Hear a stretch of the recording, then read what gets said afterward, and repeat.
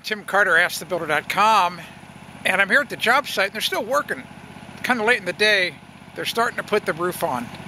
And remember, this is not my job.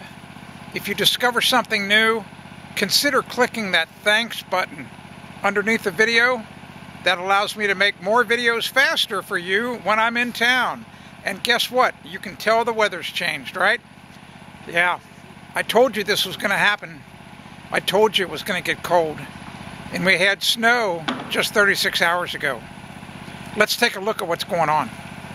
What you can see is the house has got the orangish zip sheathing on it. That seems to be the industry standard now. And I know it might be hard to see in the video, but they have taped all the seams. That's what they're supposed to do. The contractors have put on, and this is a good thing, they've put on 2 rows of the black gray Sisson water shield. And you can see that they're putting on the shingles now. They're black. They're using an air nailer. You can hear it go on. It's like a machine gun. Here it goes. Listen. You can go pretty quickly using a nail gun. No doubt about that. But if you don't have the pressure set right, you could have all kinds of problems. You could blow the nail through the shingle, and it's especially problematic now with this cool and as cold as it is. Temperature right now, it's about 35 degrees, maybe 34 degrees here in New Hampshire right now. And the date, November 17th.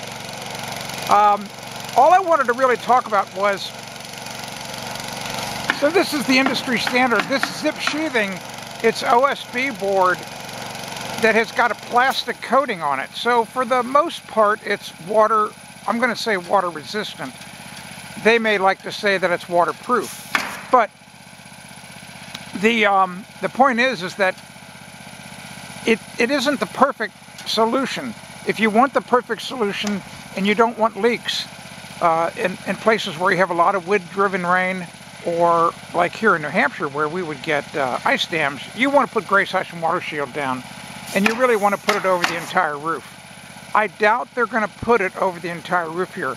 They will most likely continue it up the side here where the dormer touches the roof, or where the roof touches the dormer.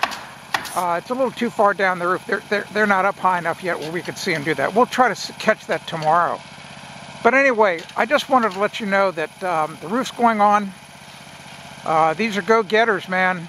The sun's going to set here in just a few minutes. It'll be dark here in about 35 minutes. But these guys are really doing their best to try to get the job done.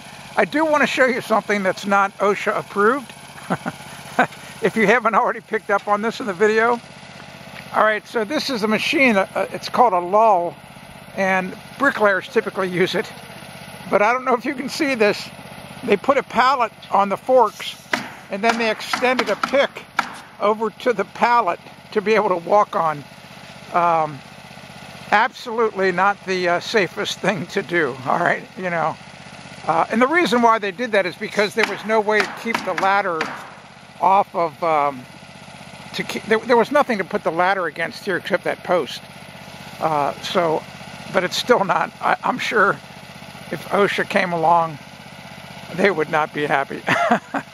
And I mean, you know, those guys got to be careful working on it. I hope they've got a good, I hope their workman's comp is paid up to date. All right, that's about all I can show you in this video today. I'm not able to do videos so much during the day because they're still working here until just about dark. So I'm just going to be able to do them on the weekends. Well, that's the roof going on. At this rate, they've got really good weather forecast for the next 4 or 5 days. Tomorrow's Friday.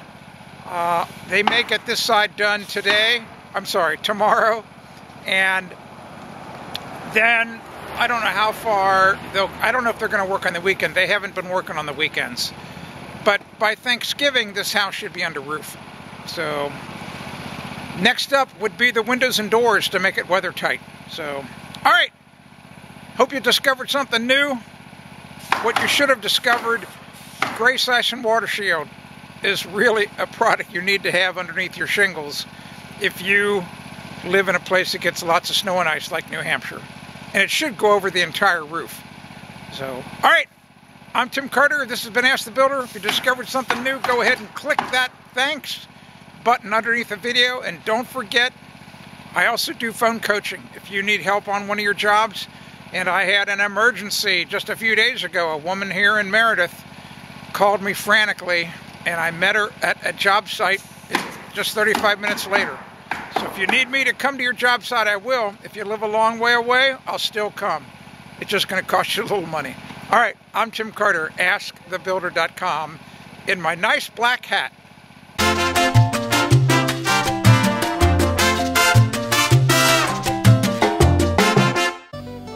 If you want to discover more home improvement tips, go to AskTheBuilder.com.